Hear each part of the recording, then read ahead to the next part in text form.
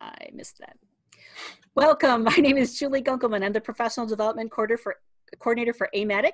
Welcome to our webinar today, which is Statistical Sampling Methods with James Perrett. The sponsoring committee is the Joint Committee of AMATIC and the American Statistical Association. Please note that the views expressed by the presenter are not necessarily the views of AMATIC. Commercial products mentioned by the presenters are not endorsed by AMATIC.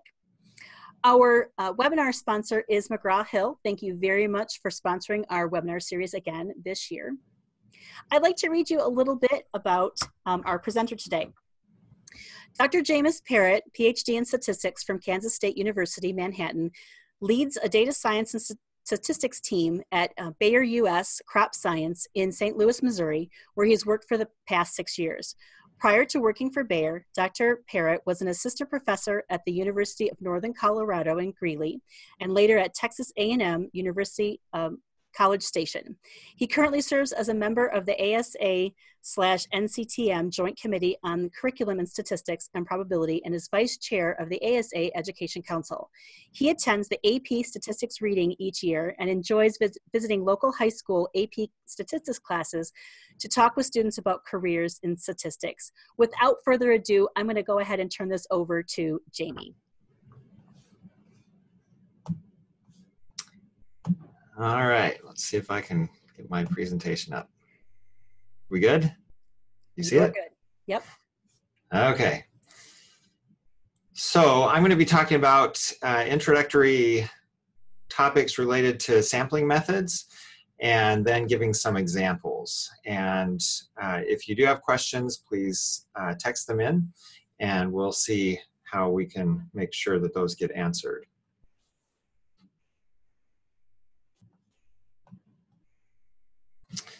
So sampling is used to make statements about a larger group referred to as a population, based on a subset of that larger group referred to as a sample. So the main goal of sampling is to select a sample that adequately represents all the individuals in the population. We have built rules and processes around that idea, but ultimately the goal is to represent the population as best as we can. If the chosen sample is representative of the population, then we can perform calculations or analytics on the sample and postulate that the results reflect what we would see if the calculations had been performed on the population itself. For example, we would expect that if we calculated a sample mean, that that value would be similar to the value of the population mean. But what if something goes wrong?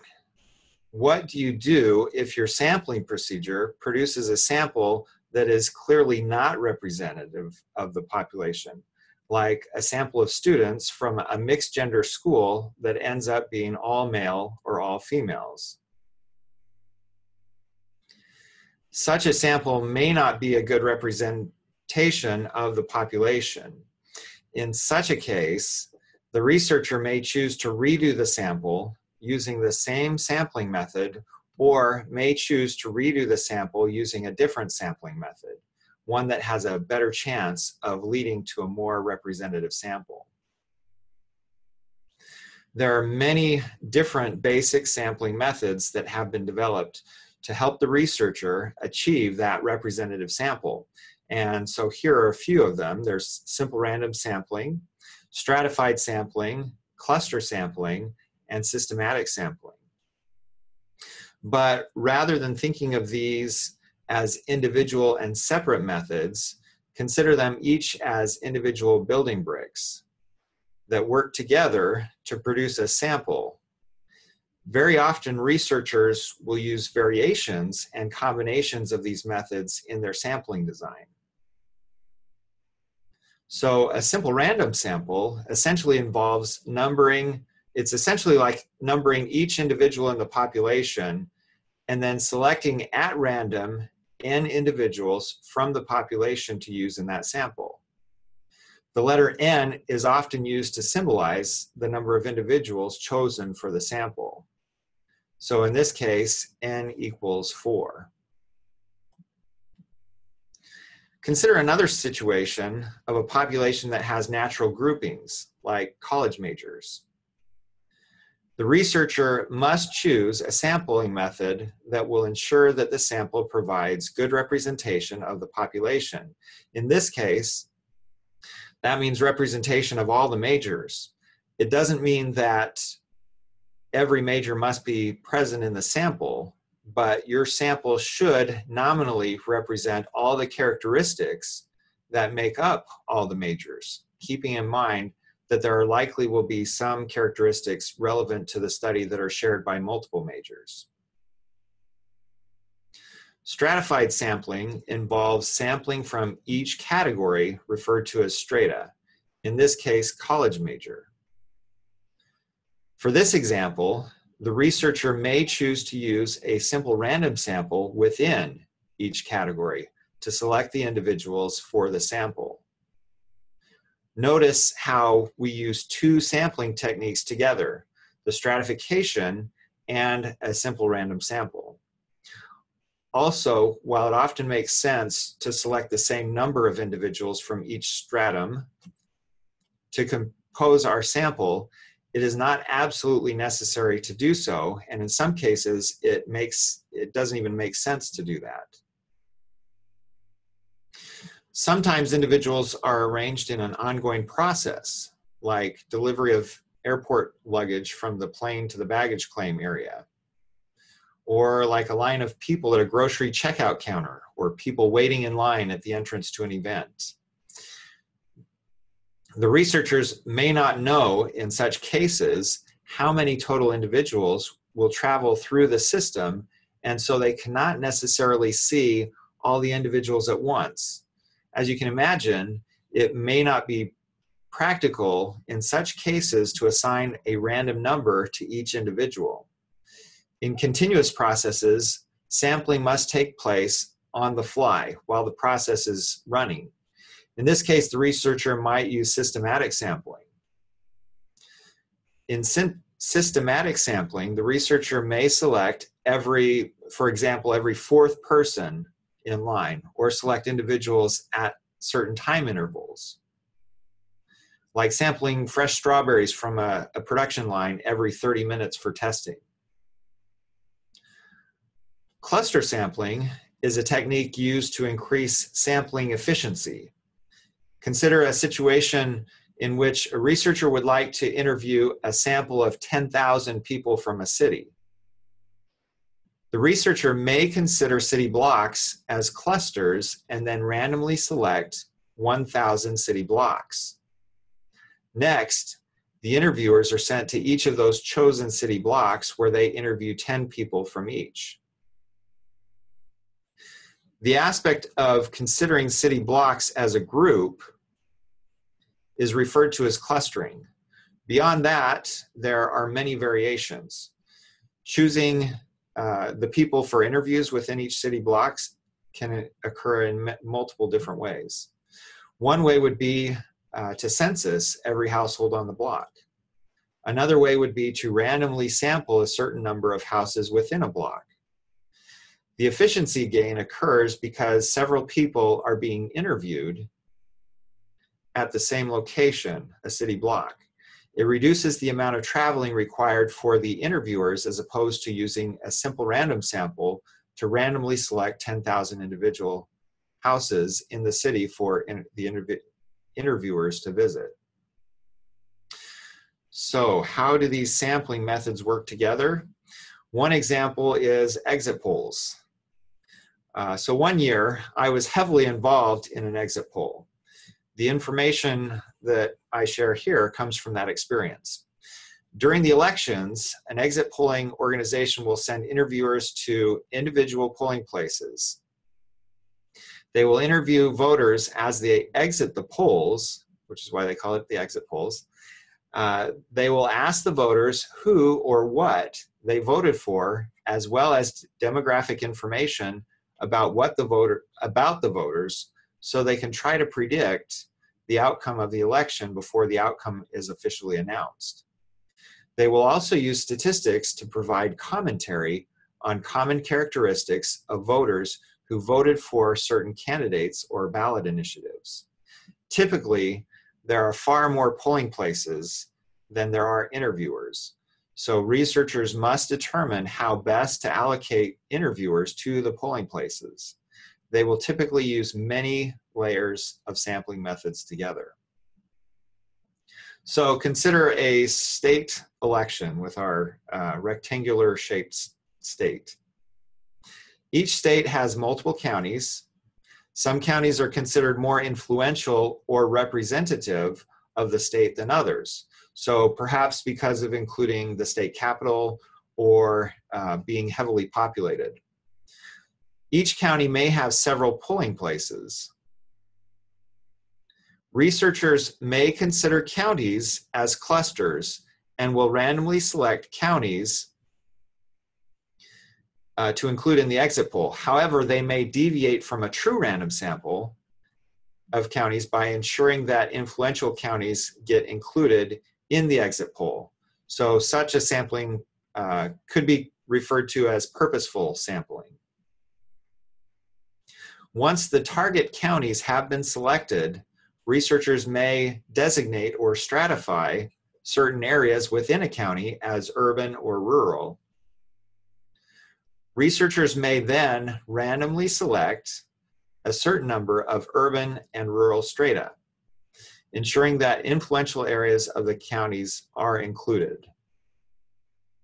Once the strata within the counties have been selected, researchers may use a simple random sample to choose which polling places to send the interviewers to.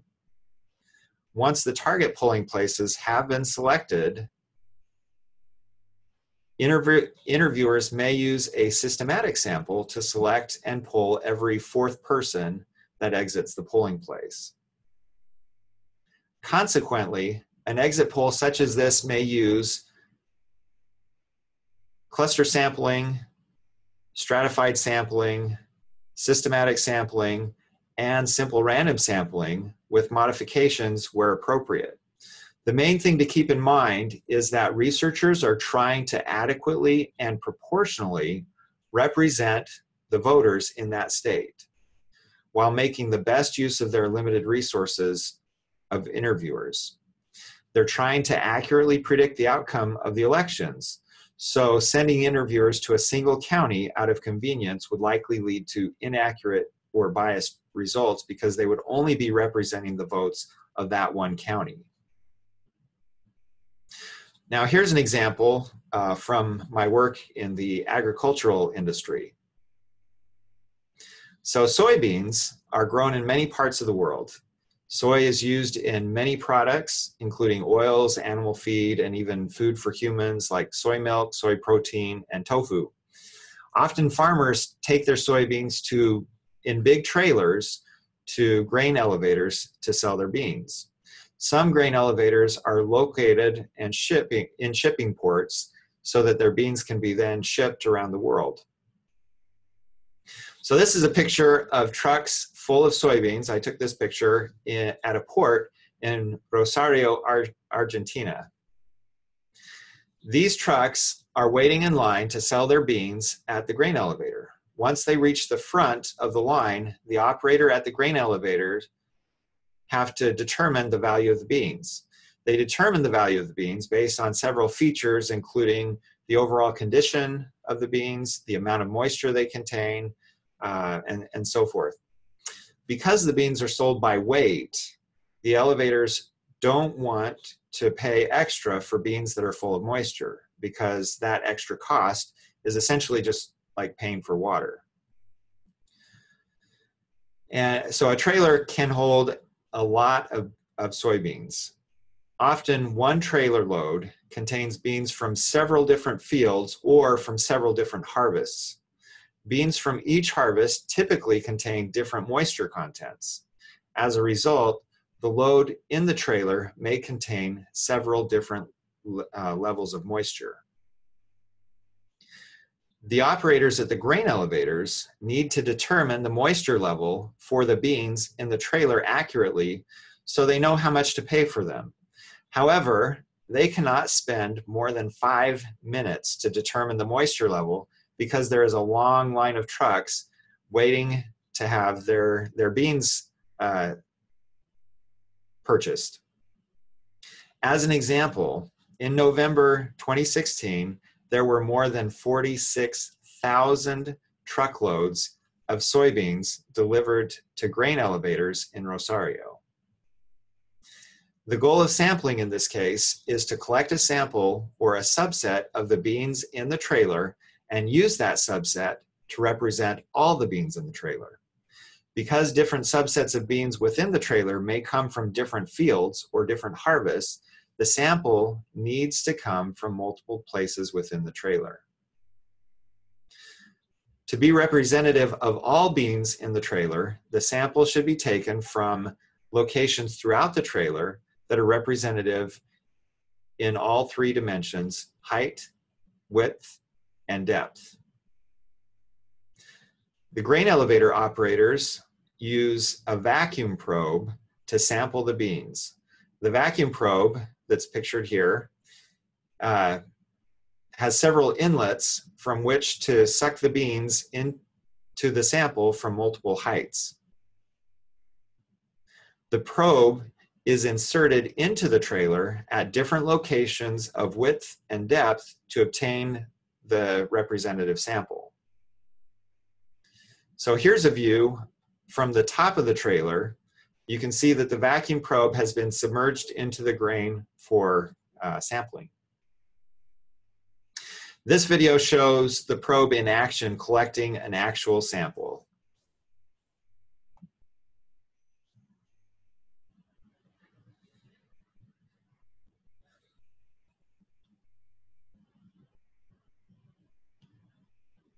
So hopefully you can see the inlets. They're opening and closing. They're making sure they're not stuck. Then they submerge the probe into the trailer and it goes all the way to the bottom, and then they open and close, and then you probably can't hear it, but it's vacuuming up the seeds through those tubes into the sampling area.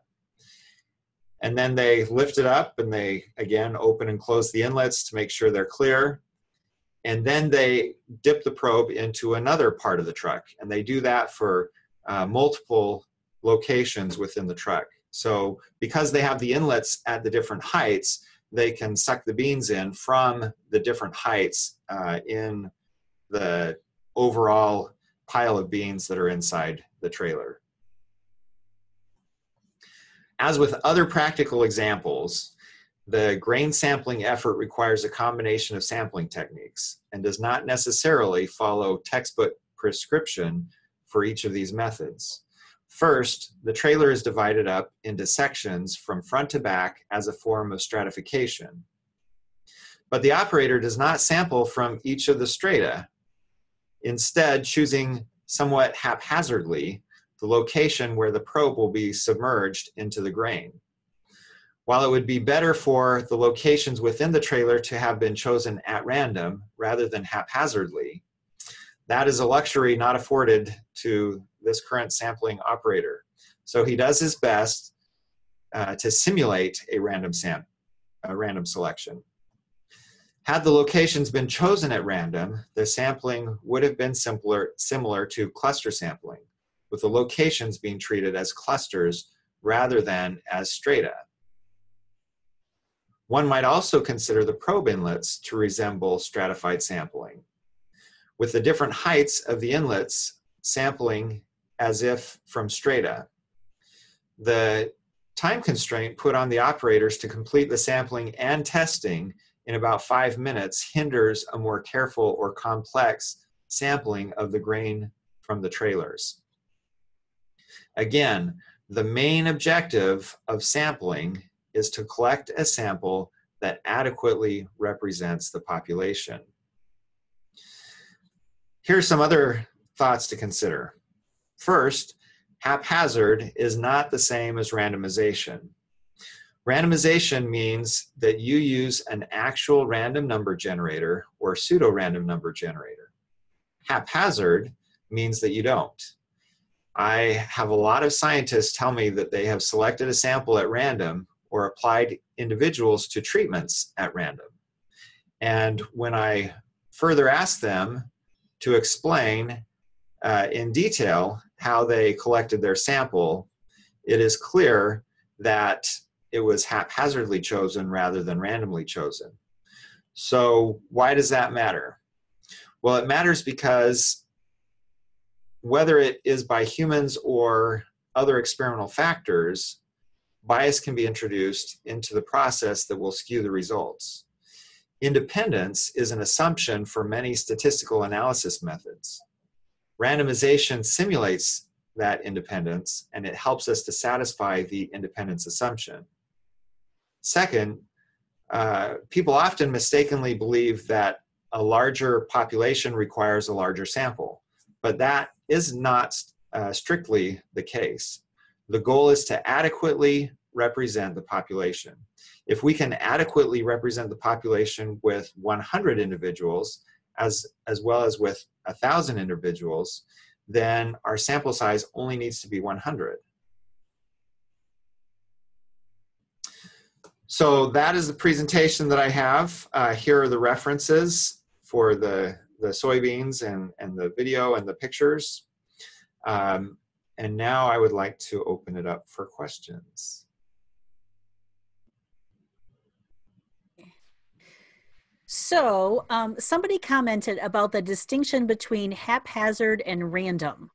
I can use this language with students, and they haven't heard the word haphazard before, so it was a big thank you, which that kind of struck me too when you were describing that. That was awesome. Yes. More times than not, if somebody says they collected something at random, yeah, they didn't collect it at random. Right. Yeah, no, your example was great. Are there any other questions? That was in the chat box, actually. I haven't seen anything come through in the question and answer box. So another aspect of it is, like with the soybean sampling, the main thing to keep in mind is the overall objective. And if the overall objective is to collect a sample that represents the population, sometimes the best way to get that done doesn't follow all of the rules, or it doesn't follow rules in a specific way. And so it's very eye-opening for someone to actually go through a sampling process and to see that some things work and some things don't work. And like with the grain elevator, they just don't have the time. I mean, they literally have 5 minutes to sample that entire truck. And so if that operator had you could probably imagine a way that they could come up with a process for generating random locations, but it's for what they would, for the amount that they would benefit, it's not worth the effort to them, and so they won't do it that way. Right. So there's a cost benefit there. Yes. Right. All right. Okay, there won't really be a test. I kind of joked about that before we started recording. If you have questions, please go ahead and put those in the question answer box. Oh, we got one now. Let's see. Any reference for exit poll sample? I'm not sure what that means. Do you? If you know, we're good. So if there's a reference to exactly how we came up with the exit poll or similar type situations, I would suggest that there probably are. I don't have any offhand. Okay. Like I said, when I was taking a college course on sampling, that was our big project, is we actually did an exit poll for the entire state.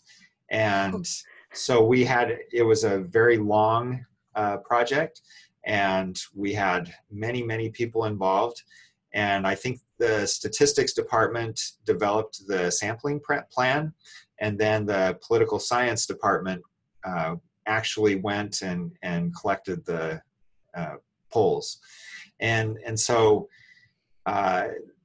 this was my actual experience. I would assume that the internet would probably have a few specific examples that would show the details of what was used and what was the experience and how the outcome was for that exit poll. Right. And I think that this was about that as well. Did you have a report that you could share about that? I mean, I heard you say, you know, to look it up. I think that's so it was about 30 years ago, and okay. I don't have a report, but okay.